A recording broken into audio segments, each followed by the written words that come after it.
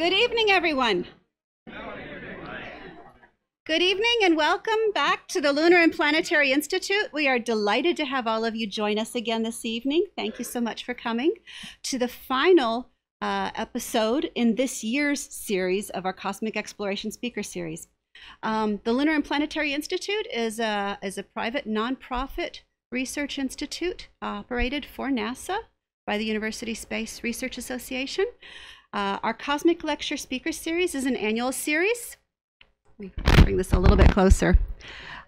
And so tonight's talk is the final one in this series. However, that doesn't mean there won't be another one. We'll be starting again next fall. The topic will be ice worlds this next fall, and we look forward to seeing you again. We'll send out email reminders to everyone on our email list. If you are not on our email list, you are welcome to join. There's a sheet outside where you may do so. For all of you joining us virtually, thank you as well. Tonight's talk will be recorded and archived online, as well as streamed live.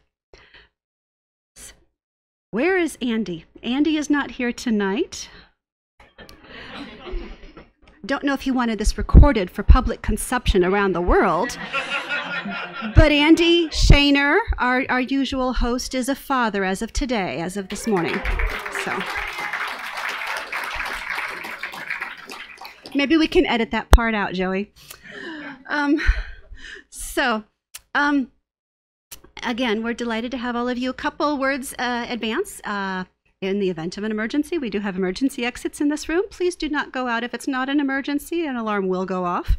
Also, please, when you do leave through the doors that you came in, not the first doors that you see as you're exiting, because if you force those doors, an alarm might go off then as well. So there are restrooms. There's a couple of restrooms right around the corner here and several more down the hall. And the reception will be taking place immediately after the lecture. So after Dr. Prockter's presentation, we will have a brief period of question and answer, and then we will be heading into the lecture, into the great room for the reception. So let's go ahead and introduce our director. Walter Kiefer has agreed to give tonight's introduction.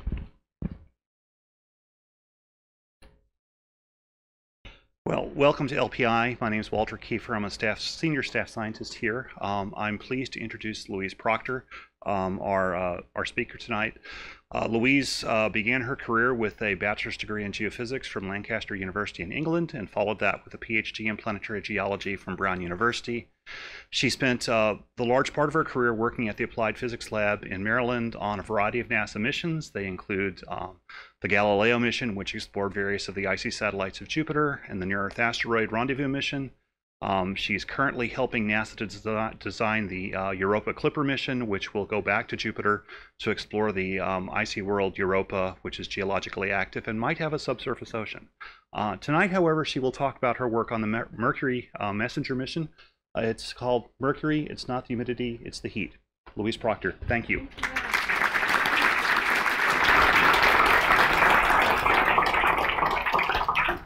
Sorry. Oh, that's okay. Oh, going low. Okay. Thank you very much. So yes, I do study icy satellites, but in this business, you still got to pay the rent, and you can't always get the missions you want to fly when you'd like to fly them. But I was very privileged to spend most of my career to date working on a fantastic little mission called Messenger. And so tonight, because this is a cosmic exploration series, I hope you'll indulge me. I'm going to mostly talk about my time at the Applied Physics Lab and about that mission. I was on the mission for pretty much almost from the beginning to the end. And so I'm going to tell you what it was like being on a mission. So Mercury itself is a planet of extremes.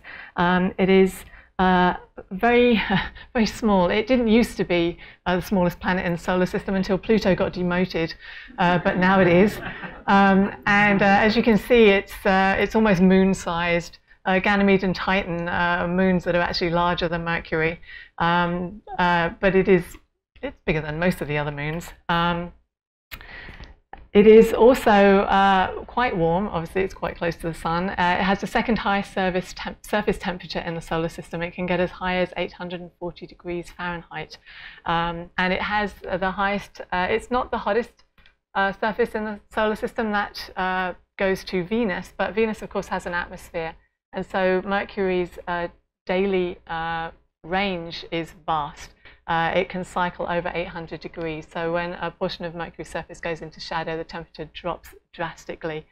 So it's very, very unpleasant there, and this makes it very challenging if you want to go and explore.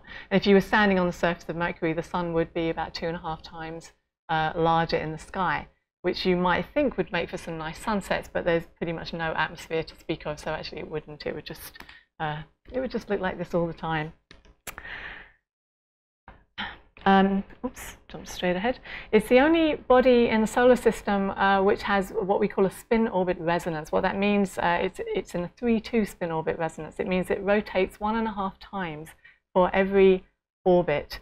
It has a year that is 88 Earth days long, and from one sunrise to the next, it's 2 Mercury years. It's really hard to get your head around this, and its spin is incredibly slow. And if you were standing on the equator and you turned against the spin and started walking, you would essentially stay in place. And so how I like to visualize this is when I'm in an airport on one of those moving walkways, if you turn around and go in the other direction, you would stay in place, which is very annoying to your fellow travelers. But next time you're in an airport, try that, okay, because it will help you visualize being on Mercury. And then finally, it's the only terrestrial body other than Earth that has its own intrinsic magnetic field. It's very weak compared to Earth. It's about 100 times weaker.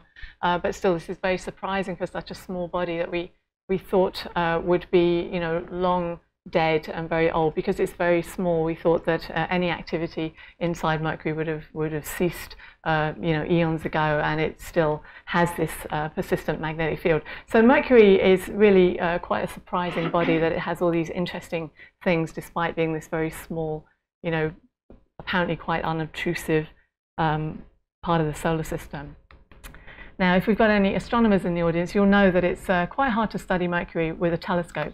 It's only visible from the Earth about 30 or 40 days a year. And you can only see it during the day just prior to sunrise or sunset. And that's a problem because you're viewing it through the atmosphere of the Earth. So, of course, you're going through a lot of atmosphere. It's very hard to see it. And, of course, compounding that is the fact that it's in between us and the sun. So it has phases just like the moon. So sometimes you're looking at a crescent Mercury. So for the longest time, we just didn't really know anything about Mercury. It's very, very hard to study it. It's also hard to study it with a spacecraft. Now, most of the talk is about that. First time we viewed it with a spacecraft was in the mid-1970s with Mariner 10. Mariner 10 was launched in 1973, and it did basically 3 flybys of Mercury, 1974 and 1975. And at that time, it was thought that it was impossible to get into orbit around Mercury. And so Mariner 10 launched, you can see an image of it up here, basically just shot by Mercury 3 times, and then I think it went into the sun. And it had some two cameras, essentially, TV cameras on it, and took some other data, and it did do some good science. We imaged about 45% of the surface. This is a global map from Mariner 10. It discovered that Mercury had a magnetic field, and it started to investigate how that magnetic field interacts with the solar wind. So these are charged particles that come off the sun and are sort of scattered into the solar system. And it detected light gases, hydrogen, helium, oxygen, in Mercury's very tenuous atmosphere. I mean, it's such a tenuous atmosphere that the molecules, so the atoms don't really interact with each other. And this is one of the images of the surface of Mercury. And this, just on the edge here, we start to see a very large impact basin called the Caloris Basin, which I'll show you later. So we knew there was some interesting geology, but we didn't see a whole lot of the surface. And so there was this whole area sort of terra incognita, we had no idea what was there. And the idea behind Mariner 10 was it was just a pathfinder. There was going to be another mission that was going to be sent to Mercury almost straight away, and of course that didn't happen for a very, very long time. And so Mariner 10 just kind of scratched the surface. We thought, wow, Mercury is an interesting place, we've got to go back there, and then really nothing happened for a very long time until the Discovery program started. And this is where Messenger comes in. So Messenger was the 7th in NASA's Discovery program. So what is Discovery? Discovery began in 1994, and the program goal was to launch small missions, ideally every 2 years, And those of you who remember the then NASA Administrator Dan Goldin, his goal was to do these faster, better, cheaper programs. They were going to be small and scientifically focused, and it's been a tremendously successful program. They're led by a principal investigator, so basically a scientist who has control of the whole mission. What a great concept for us scientists. We love this idea. And the proposals are competed. So you come up with an idea and you find usually a NASA center or APL to put in a proposal, and you go to NASA and you all compete, and one of them is selected, sometimes two of them selected, and they go forward. They undergo very rigorous reviews, and you can see that several of them have been selected for flight so far. Messenger was the 7th in the line, and actually 2 more have been selected since this slide was made. Psyche and Lucy were selected this year, I think, last year, this year. Messenger was selected in 1999, which is also the same year that I left graduate school and I went to APL as a postdoc. And actually I went to work on this one. NEAR had just started its primary mission around the asteroid Eros. So I worked on that for 2 years, and then I started working. I was the lowliest minion on NEAR for a couple of years, and then I became the lowliest minion on Messenger. So that's how I got my start, and it was fantastic on both of those. So I worked on the imaging team. Originally I was the sort of assistant on the camera on this, and then I became the instrument scientist on the camera, but more on that later. So the Messenger team, the principal investigator was Dr. Sean Solomon from the Carnegie Institute of Washington. He was a great PI. The science team had eventually 47 scientists from 21 different institutions, so it really brings a wide body of knowledge into the mission. The project was built, the spacecraft was built and flown out of APL. The instruments were built by several different institutes, so it's great, diverse team. And Messenger, by the way, these aren't typos. This is not an acronym. It's called a backronym. It's really annoying trying to write this down on papers and not get it fixed all the time. Someone thought it was a good idea a long time ago. Anyway, but these are the science objectives, right? So these were the 6 main science questions that were put in that original proposal that was selected by NASA in 1999, that were built on the Mariner 10 data and also some ground-based astronomy data. And these were, these missions, I think Messenger was about $360 million. So that might sound like a lot to us, but that is actually a very small, focused, cheap spacecraft mission. And these were deemed important enough that NASA was willing to spend that money to send this spacecraft to Mercury. So what are the planetary formational processes that led to the high metal-silicate ratio? Mercury has a very large core, very high metal-rich core. What is the geological history? We thought it had ended very early on. It turned out that wasn't the case. What's the nature and origin of Mercury's magnetic field? Why does it even still have one? What are the structure and state of the core, which is very large? What are the radar reflective materials at Mercury's poles? We discovered those from the Arecibo telescope from the ground, some strange radar deposits near the poles. And what are the important volatile species? Volatiles are materials that are very, they evaporate easily at low temperatures, so like dry ice. And what are their sources and sinks on and near Mercury? And so these are the 6 questions that Messenger set out to answer. And these framed all of the other parts of the mission. So the payload that we flew, so the instruments that were chosen were all designed to answer those questions. I'm not going to go through them, but each one of these instruments was chosen to answer one of those questions, and each of those questions could be answered by more than one instrument. So the idea was that you had redundancy. If something went wrong, you could still answer the question. And this one I've pulled out. This is called the Mercury Dual Imaging System. It's basically 2 cameras, and this was the instrument that I worked on. I was the instrument scientist after a couple of years. I worked on this for 7 years. So my job was to take the objectives that related to the geology of Mercury and make sure that we took images and took data that could answer the questions, to make sure that we got NASA its money's worth, basically, and that we could answer the questions at the end of the mission and say, yes, we do understand the geological history of Mercury.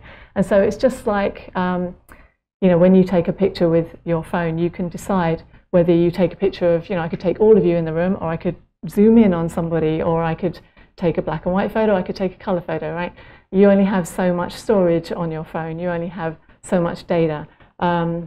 You know, I could post it to Instagram, I could post it to Facebook, right? It's all about trades, it's all about choices. Obviously, it's a little more high stakes doing it in space.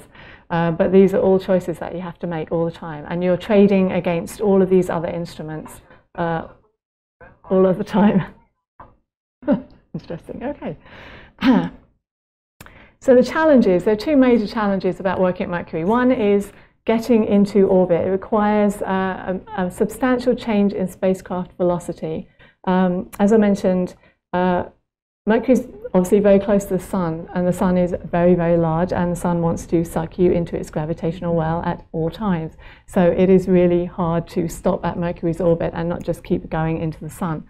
And the other problem is you're very, very close to the Sun, and it's really, really hot there. And so how do you survive without melting?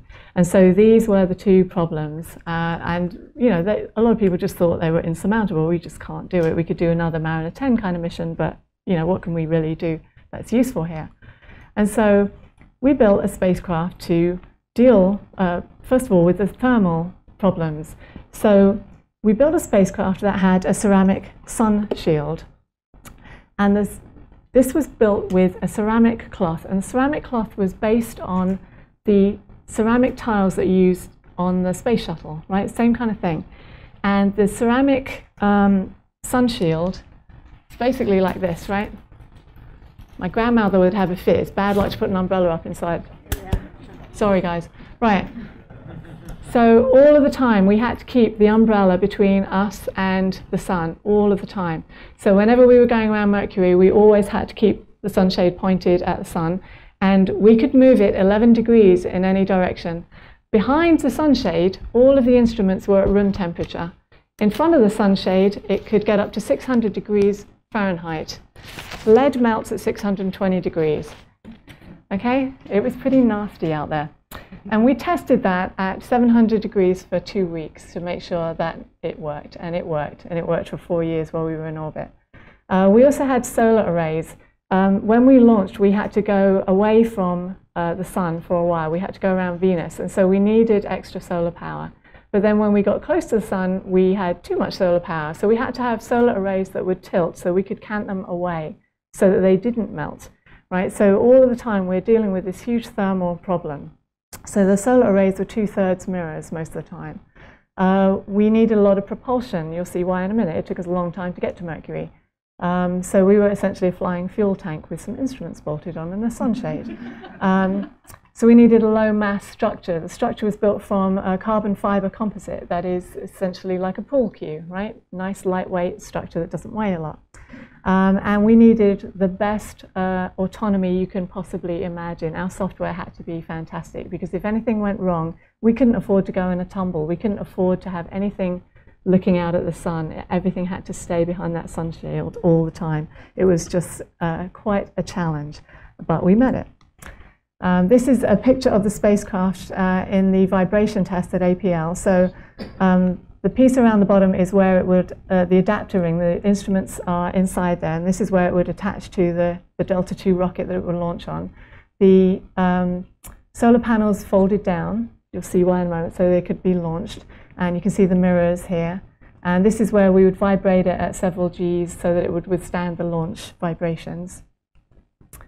And this is it being put into a truck to be shipped down to Cape Canaveral for launch. So basically they put it in a big baggie. I guess it's quite an expensive baggie.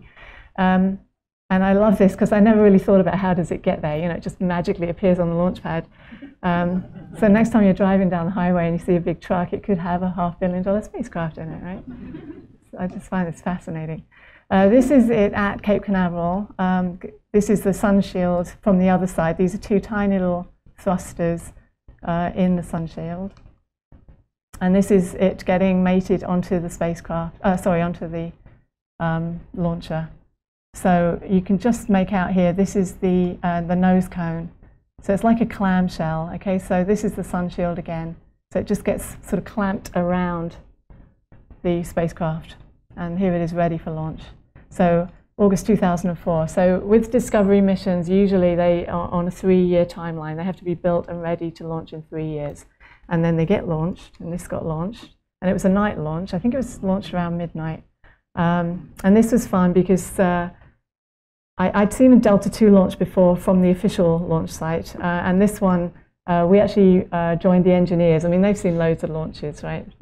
I don't think it ever gets old, but so they all went to the beach because you can see it from almost the same distance away, and so they just go down there with the coolers and have a party. So we just went to the beach, and it was really fun watching it, and it went off, and it was just fantastic.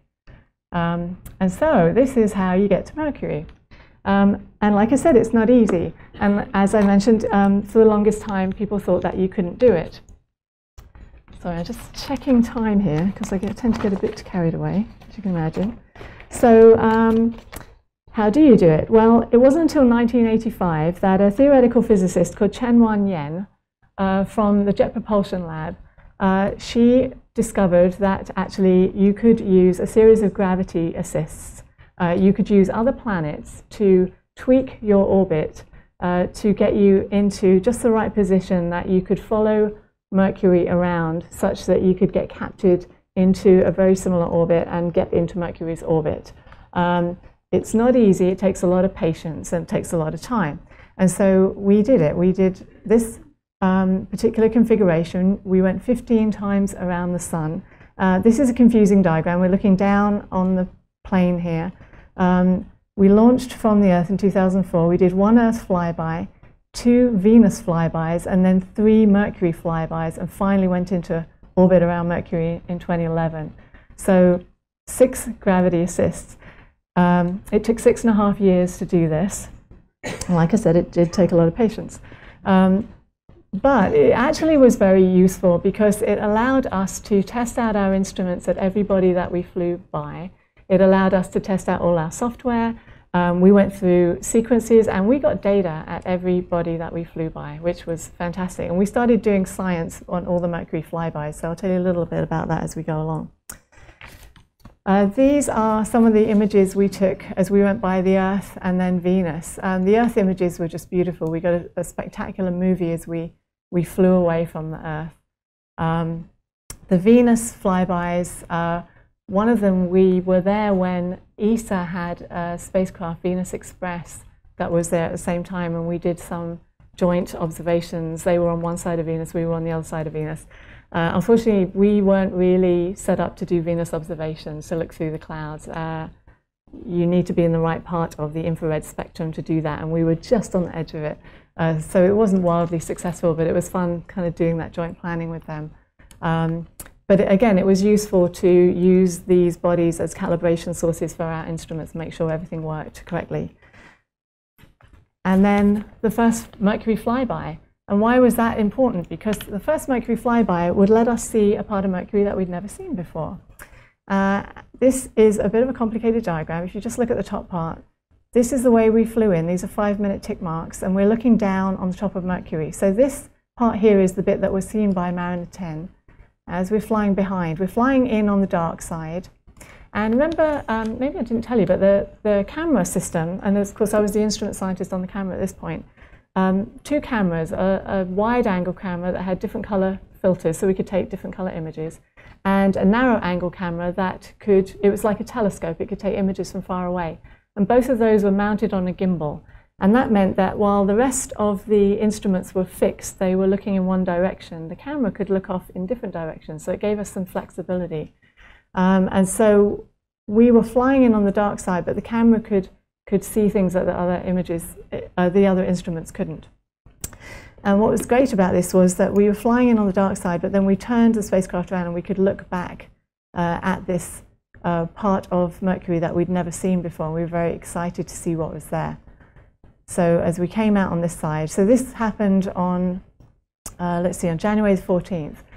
And we had to wait for the data. And we had to wait quite a while. So how do we get the data back? We use this thing called the Deep Space Network. All of NASA's missions use this, and a lot of foreign missions use the Deep Space Network as well. The Deep Space Network has 3 stations at Goldstone, California, Madrid, and Canberra. They usually use 8-hour tracks.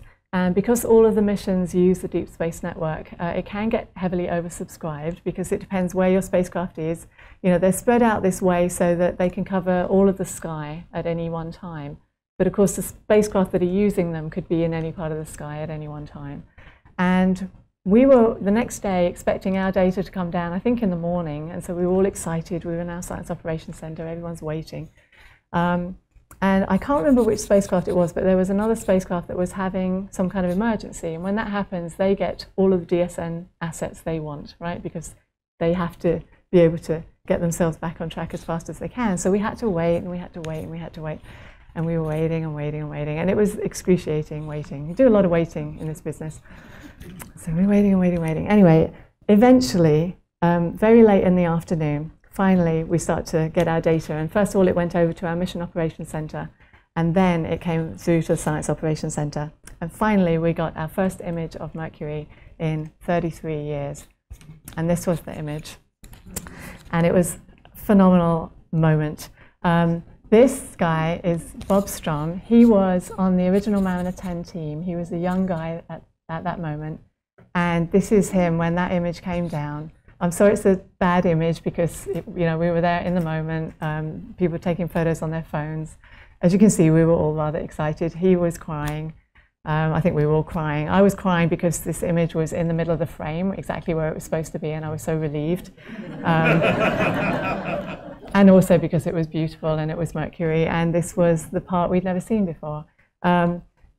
This is the Colores Basin, which we'd seen a little sliver of this side from Mariner 10. And, this is gorgeous. This really is a gorgeous image. So all of the hard work we'd done up till this point had really started to pay off. And so we started to fill in the gaps. So this was the Mariner 10 map. This was how we started to fill it in from the flyby one. This was our approach part. If you remember, we were on the dark side, and then the departure. This was that new piece. You can see that bullseye from Colores. And then we did another flyby not very long afterwards. Oh, sorry, missed this one, right. Colores, this was the impact basin. We found that we had actually been wrong about the size. From Mariner 10, we'd only seen this little sliver. This is the Mariner 10 data. And this is it in the yellow. And then from Messenger, we filled in, we got this whole image. And we found out that it was actually much larger than we thought. It was about 1,500 kilometers instead of 1,300 kilometers. So I don't know what that is in miles. And we also found that in the middle, we found this incredible series of troughs in the center that we'd never seen anything like it in the solar system. We still haven't. We're still trying to figure out what it is, some kind of uplift in the center. So we were starting to do geology straight away on these fantastic images, just really phenomenal. So here we are, flyby 2, again, more images. We're starting to just fill in all of the gaps just from the flyby. So we're not even in our primary orbit as yet, and we're already filling things in. And then flyby 3, we filled in the last gap. We still hadn't got the poles. We couldn't do that until we were in our main orbit, but we'd got almost everything else. And then, so we're almost there on the imaging side. But a lot of the other instruments needed to be in orbit. They couldn't operate so well from the flybys, and the flybys are mostly equatorial, right? We needed to do a burn to kick us into a different kind of orbit where we were going more in a north-south kind of orbit instead of an east-west kind of orbit. And so this is where it kind of got interesting as far as the orbital part of the mission goes. So here we are. So we've now started in 2004, got up to 2009. So we've been going for 5 years, and that's after our 5 years since we got selected, right? So it's already been a long mission. I always joke about it's job security working on these missions. And I won't even start talking about the Europa mission. That's a whole other can of worms. Anyway, so we're here. So now we're up to orbit insertion. So I'll review that for a moment.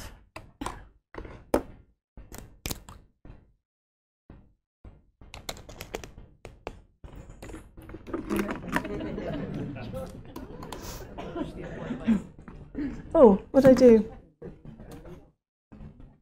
So funny that I just knocked it out. Right. Okay. So, orbit insertion. Oh, I forgot to use my baseball and my golf ball. See, I remembered the umbrella. Okay, I had props. If Mercury is the size of a baseball, no, if the Earth is the size of a baseball, Mercury is the size of a golf ball. Okay? I'll be testing you later. Right. Sorry, Christine. That's a good one too. Okay, so. Oh. See, I don't play baseball or golf. Clearly, evidently. Thank you. There's no way to put anything up here. Right, so I did want to talk about the orbit insertion event because that was another pretty heart-stopping moment. These missions, working on a mission, it sounds very glamorous. You spend a lot of your time in meetings and on planes, and then every now and then there's a moment that you remember for the rest of your life because it's just incredible. Orbit insertion was one of those moments. So we had waited a long time to go into orbit, and it's also the most risky moment of this. It was the most risky moment of this mission. And NASA likes to make a big event out of these things, of course, especially when they go well, and they hope they go well. And so in this, at this time, they, at APL, they put a whole program together. It was about 3 hours long. We were in an auditorium like this, but larger. They had about 500 people in the auditorium. And so this was just the setup for it. They was live streaming things through NASA TV. And so they had a setup here where they had a sort of MC from our public affairs group, and they had a live feed. They were showing movies and things like that. They were showing images of things we'd taken from the flybys, and they had a live feed through to our Mission Operations Center. And so I was just going to show you some of the images from that evening and some of the things that happened, just to sort of give you a flavor of what it was like to be there. It was a pretty exciting evening. So this is one of the, and so these were taken on people's phones, so they're not great images, unfortunately, but this is one of the photos from the event. This guy is a guy called Bob Farquhar. He was very well known in the field. He died last year, but he was a genius in the trajectory field. He could come up with trajectories that people just thought were impossible, and one of his talents was making events happen on his wedding anniversary or his wife's birthday or things like that. He was really good at it. And he also worked on the New Horizons mission to Pluto. So he just had a knack for these kinds of things. So they're interviewing him there.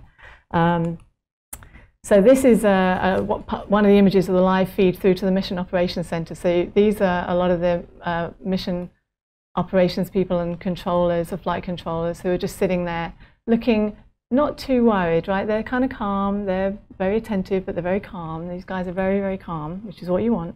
But they're all watching housekeeping data coming back from the spacecraft. So what they're about to do is fire the engine on the spacecraft for 15 minutes. And that burn, as we call it, has to be perfect, right? It has to go absolutely perfectly, or we're either not going into orbit around Mercury, and we're probably not going into orbit around anything, or we're going to go too far into orbit and we're going to lose the mission. So everything had to be absolutely perfect. This is what we've worked for at this point, almost 10 years. This is our mission systems engineer, Eric Finnegan, who had built this spacecraft. He was responsible for everything working perfectly. Being interviewed and looking, again, very calm and collected. I would have probably had no nails left. I mean, he really, these guys are just amazing. They dragged some scientists in to be interviewed as well. They were asking us questions like, what was your favorite image and why? It's very hard to answer. And this is a screenshot of the actual burn. So, obviously we couldn't watch it happen, but all we could do was watch a Doppler feed. So in the same way that, if a cop is running radar, right, they're just watching your car come towards them and getting a little blip. We were watching this line here. You can just see the green line, and we were just sitting there, all of us in the auditorium, because we weren't allowed in the Mission Operations Center. It's very small. We were watching this red line creep up here over 15 minutes, and if it got to here, we knew we were okay. And it was horrible 15 minutes sitting there watching it, are we there yet? Are we there yet? And it just crept up and crept up and crept up, and really nail-biting moment. And it finally got there, and it was absolutely perfect burn. And so much could have gone wrong. I love this picture because this is the mission operations guys clapping. They could have been at a play, right? We were going crazy in the auditorium. People are jumping up and down, yelling, screaming, hugging each other. they're all like, oh, great, yeah, we made it. Because that's what they do. Like, you don't want to play poker with these guys, right? But when there's a crisis, they just get on with it and they fix it, and that's their personalities. They're really incredible. And so, yes, they burst into applause when they just put a spacecraft into orbit around Mercury, as you do. It was really amazing.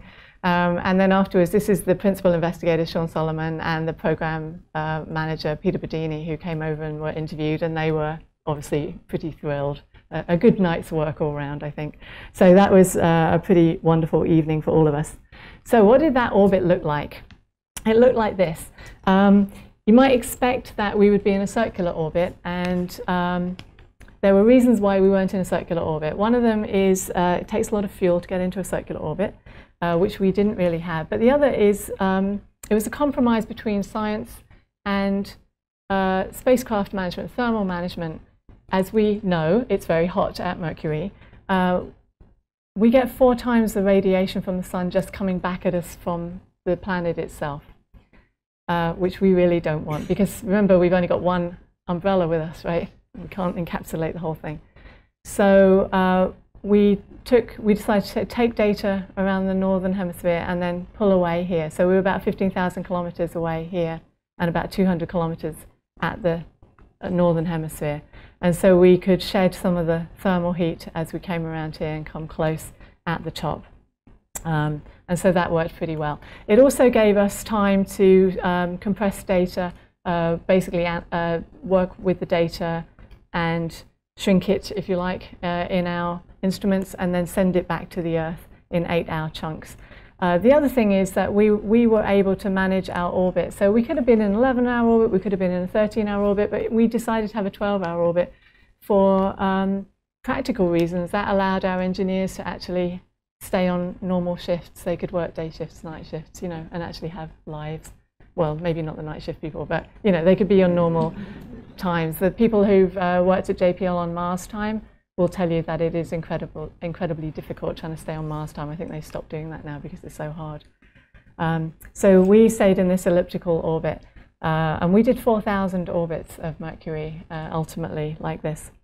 So I'm just going to give you a few quick results just from the imaging.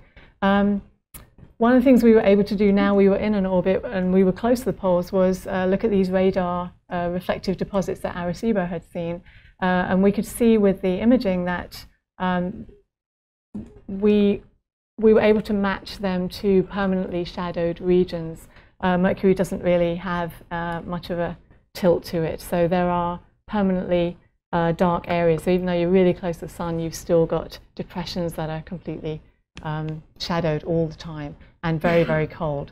And so by combining the topography data from the laser altimeter with neutron data and also some evidence possibly of organic material from the laser altimeter, we think there is actually ice at the poles, possibly buried under a thin layer of material. So very exciting result there, and we can tie it all together with the imaging data. I told you that the wide-angle camera has several color filters. We can use different combinations of those to tell something about the composition of the materials on the surface. So obviously Mercury isn't this color in real life. It would be fabulous if it was. But here you've got this, the Caloris Basin again. You can see this big bullseye. We can see that there are actually, this is a big volcanic plain that's in the middle. This is volcanism that's oozed out into the center of the basin. And so we can tell something about the ages of the different terrains on Mercury from looking at the different color data. Another volcanic result is we found these big smooth plains regions that happened that are younger than some of the other terrains. This is the northern plains region. You can compare it to the size of the US up here. It's quite a large basaltic plain. That means it's kind of like Hawaiian-like lavas. And also happens to be in the shape of a teapot, so I kind of like it.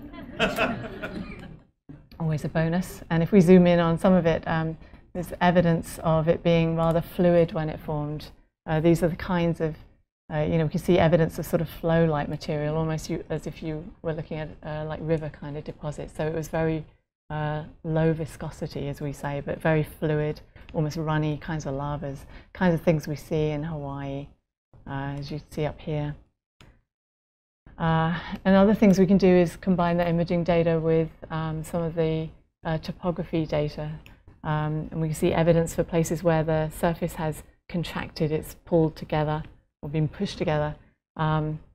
This is not a good analog, but it's a good visual. It's like if you think of a grape contracting into a raisin, right? Think of that on a giant scale. But the surface of Mercury has shrunk, and some of these sort of mountainous regions have pulled together. And we think the global contraction has been a lot larger than we originally thought from the Mariner 10 data, as much as 7 kilometers. And so this can tell us something about how the interior has cooled over time. And so the thermal state of Mercury, we can tell something about that by looking at the external part of Mercury. And then one other science result that was surprising was we'd looked at Mercury at very high resolution, and we see these things called hollows, mostly in craters, but sometimes not. And again, in this false color image, they're very interesting, sort of pitted, etched terrain, sometimes with halos of material around them, just a few kilometers across, sometimes even meters across. And we think they're easily eroded material that seems to be making its way to the surface. So it's kind of like dry ice, perhaps, something that's being boiled away when it's exposed at the surface. And so very unexpected that this material might still be at Mercury and that it might be getting exposed at the surface today. So I have just a few minutes left. So the mission milestones then. We were originally just going to do a 1-year prime mission, as most discovery missions are. We had 1-year extended mission because we were doing really well, and then another 2-year extended mission. So we had 4 years in total. The end of mission finally was the end of April in 2015. And even that, when we went a few months longer than we were supposed to. And part of the reason for that was we did something called solar sailing, where instead of using our propulsion to do maneuvers during the flybys, we were able to use our solar panels to use the solar wind to propel ourselves instead of using our fuel. And so we were able to eke out the fuel for much longer than anyone expected. And so, even there, NASA kept saying, okay, when are you going to be done? When are you going to be done? And we were like, we don't know. We've still got a few, we're not dead yet, right? We've still got some fuel left. So it was great. But it finally, all good things come to an end, and that end for us was April the 30th. And so I'll give you one more booster rocket cartoon.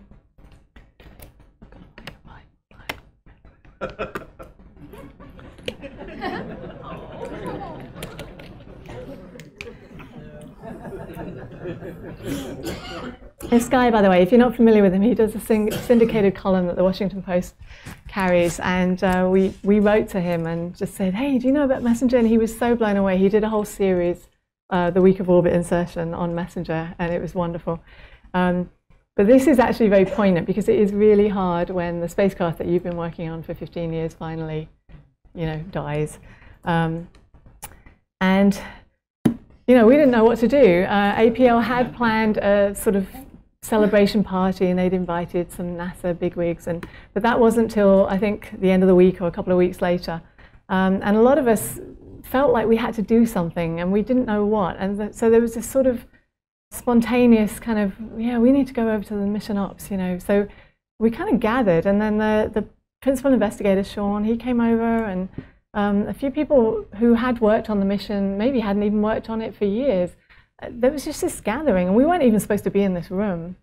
This is the mission ops room that no one was allowed in unless you were working on the mission. I think even New Horizons was supposed to be doing mission ops in there at the time, and we just were all in there.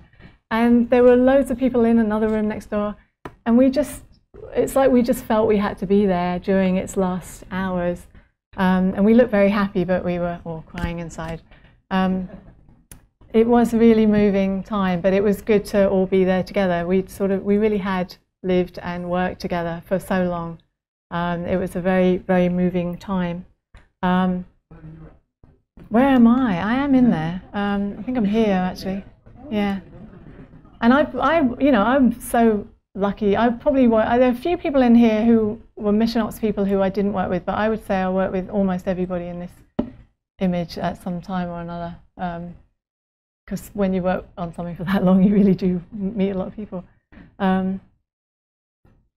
So this was the last image we took with the camera, 2 meters per pixel. We were never designed to operate that low. This is just over half a mile across, and it's inside a crater. And we think it went down here. This is Shakespeare Basin.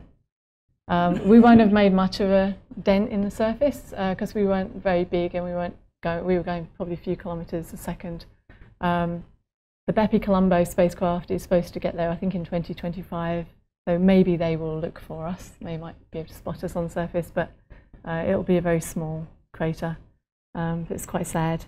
And I will leave you with this. This by no means is the most spectacular image that we took, and we haven't done any science on it. This was an image we took back in 2010. We turned the spacecraft away from, we took a picture of Mercury, but then we turned around and took a picture of the solar system. And the reason we did that was, it's our family. And I put this in because I just want to remind you that, yes, we went to Mercury to study Mercury, but the reason we study Mercury, of course, is to understand the whole solar system and to understand the Earth, and why is the Earth so special? Why are we privileged enough to be on this absolutely fantastic and unique planet and this wonderful solar system? And so I've been so lucky to be able to work on this mission with so many amazing people, and it's just been a lot of fun. I really enjoyed it, and thank you very much.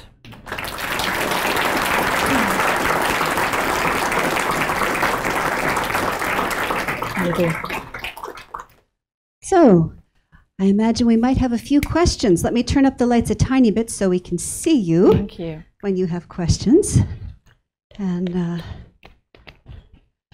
And let's see, Linda has a microphone as well. She's going to walk down to the first question here. Please use the microphone so that your question is recorded and so the folks in the overflow room can hear you as well. How long does it take for data from the messenger to get back to Earth? Good question. It does depend where it is. When we went into orbit, it was a 9-minute trip time. So, so if something had gone wrong, it would have happened 9 minutes ago. And we have a second question there, and our third one will be here. That close to the sun, do you have radiation problems on your detectors? Yes, but not too badly, actually. We often had radiation hits in the camera, and I'm not so familiar with the other instruments. The camera was the worst because we had to use very short exposure times. And we had to design the software so that we would throw away a certain number of pixels. We would set a certain number if we had radiation hits. If we had big spikes, we would throw away any that were over a certain number because we were expecting. We did have some bad pixels, but not that many. Yeah, we expected it. But it wasn't that bad. Sometimes we get a streak, you just get, it wasn't, So yes, we did, but they weren't debilitating. Good question. A simple question, maybe out of ignorance, really. When you observe the topography over the years, are you able to detect certain phenomena appearing on the surface, changing? I don't think we've had good enough resolution really to do that, but no. As comparing topography, is there anything bombarding? Any new craters? What's going on? I think we would need higher resolution than that. But I think, like you think of Rosetta, like they've seen that on the comet. Yeah. I mean, all this is changing. This probably happened maybe even billions of years ago. Nothing new. I mean, there might be landslides or something, but I don't think we would see it. How come? Well, there's probably still the occasional impact on landslides, but it's geological timescales. We are very, very puny in our timescales compared to We've geology. got a couple over here. Let's start with you. Please use the microphone. This is quick. You said Venus is hotter than Mercury. Yes. Why is that?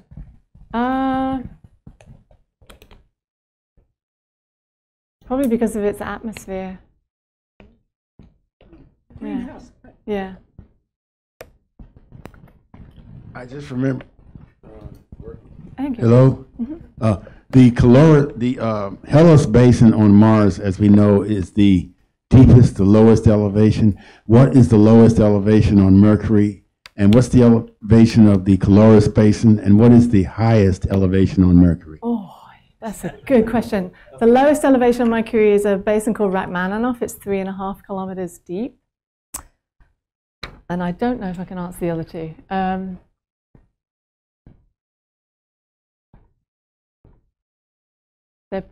Yeah, I can't answer the others, but I could go look them up pretty easily. They're probably about 2.5 kilometers. Not that different. Yeah. Yeah, don't know the answer, but not as much as 3.5. Do we have a question from the overflow room? Do we have any questions from the overflow room? No, we do not. Thank you. Quick question. Can you hear me? Yeah. Besides Messenger, have there been any other spacecraft that have crashed on the surface of Mercury? I don't know what happened to Mariner 10. I think it went into the Sun. I don't think it went into Mercury. But that's a good question. Bepi Colombo will crash into Mercury, but not for a while. I was wondering if any of your instruments looked at the sun, given the restrictions with the heat shields and stuff, but were any instruments actually focused on learning about the sun? No, we had an X-ray spectrometer that had a component that was, I think, on the sun shield or near the sun shield, that was supposed to measure the sun's rays so that it could take that out of the signal, and that was the part that failed early on. I don't actually know much about it, but I think that was the only bit that failed from that instrument. But no, because when we went into extended mission, the solar cycle was kind of going up, and we were a bit worried that it was going to start doing a lot of damage, but it turned out to be a very quiet solar cycle. So yeah, good question though. No, we basically, the sun bad, you know, stay away. How fast was Messenger traveling? Sorry, how fast is Messenger traveling? Oh, I knew this a while ago. I've forgotten it. I think it was around 7 kilometers a second. I'd have to go check it. Yeah. Did you answer the 6 mission questions? Yes, we did. We definitely did. And what was interesting was when I mentioned that we did our original 1 year, and then we wrote a proposal for a 2nd year, an extended mission. But we had to start writing that the extended mission proposal before we had even gone into orbit, because of the way NASA works. So we had to write a whole new set of questions before we had even officially answered the first set of questions, which was a bit of a challenge. And luckily we had some flyby data, and we kind of were on the way. So yes, we actually ended up writing 3 different sets of questions, sort of building on them. But yes, so yes, thank you, we did. Yes. What was the limiting feature on your imaging system? And given the time that's elapsed since Messenger was designed, are there cameras that would answer questions better today, that if you could redesign the mission, you'd fly those instead? Oh boy, limiting feature. Limiting feature. I don't know. I mean, it was designed in like 2000, so I'm sure there are. I think we should talk about that after this. Yeah, I'd have to think about it. I mean, I didn't design it, obviously. I was just... Broader spectrum or something you had a chance to make?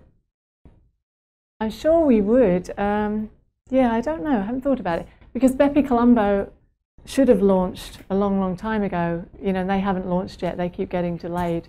So I think, you know, that's a good question for them too. Yeah, I don't know. I was going to ask you this question afterwards, but since someone asked about the sun, do you know anything about the Parker Solar Probe? Do I know anything about it? Yes. Could you be a bit more specific? Well, first of all, it's a probe to the sun. It's going to go within 8.5 solar radii of the corona photosphere. It's going to be very close, like within 2 million miles of the sun, specifically designed to determine why the corona of the sun is hotter than the surface of the sun. And it's got like 7 instruments on it. It's going to be launched within a few years. It was announced in like 2009 and named like in March of this year. Sounds like you know a lot about it. I Googled it as soon as I found out about it because it sounds like a very interesting mission. Is this the one that was Solar Probe Plus? Yeah. Oh yeah. Solar yeah. Probe. Well, APL. Yes, I do know about that one. APL's building that one too.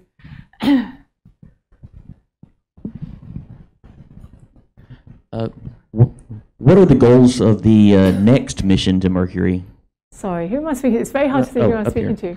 Yeah. Up here. I can't see you at all. You're in darkness. Sorry. What are the goals of the next mission to Mercury? I guess the Bepi Colombo mission that ESA is flying. Thank you. I don't know actually what their science goals are, but I think they have 2 components to their spacecraft. They're working with the Japanese Space Agency, and one of the spacecraft is a magnetospheric element that is going to be a spinner. So they are going to do a much more comprehensive job of measuring the magnetic field and the magnetosphere. So I think that's going to be quite fantastic, their particles and fields element. And they're also going to be in more of a circular orbit than we were. So they will be able to do a lot more in the southern hemisphere than we were because we were in our long looping orbit. I mean, long looping orbits are good for particles and fields. They're not great for doing things like topography. Obviously, you're not close enough.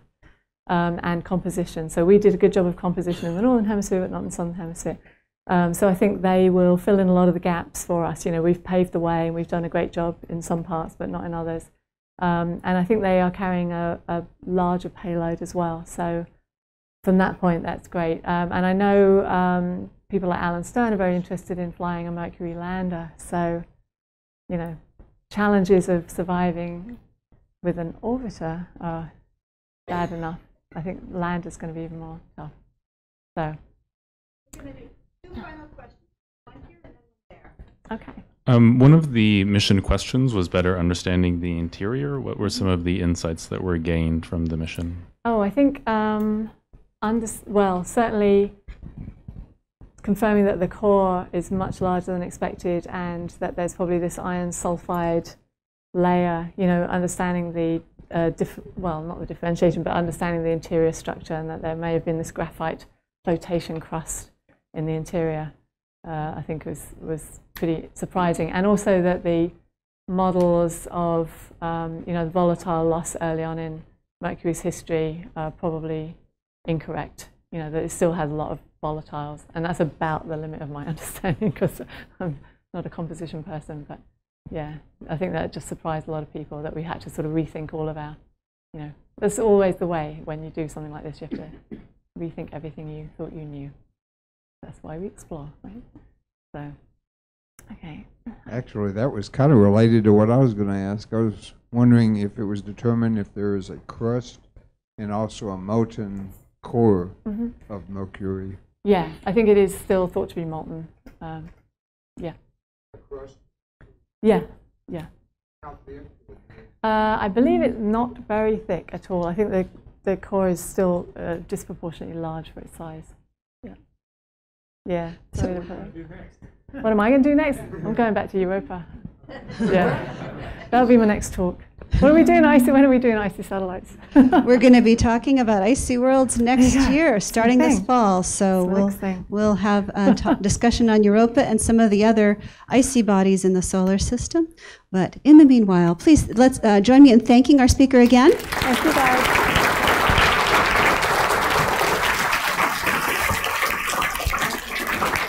And those of you who had questions that you did not get a chance to ask her, I'm sure she would be delighted to answer your questions individually as well. Please join our reception out in the great room. Thank you for coming.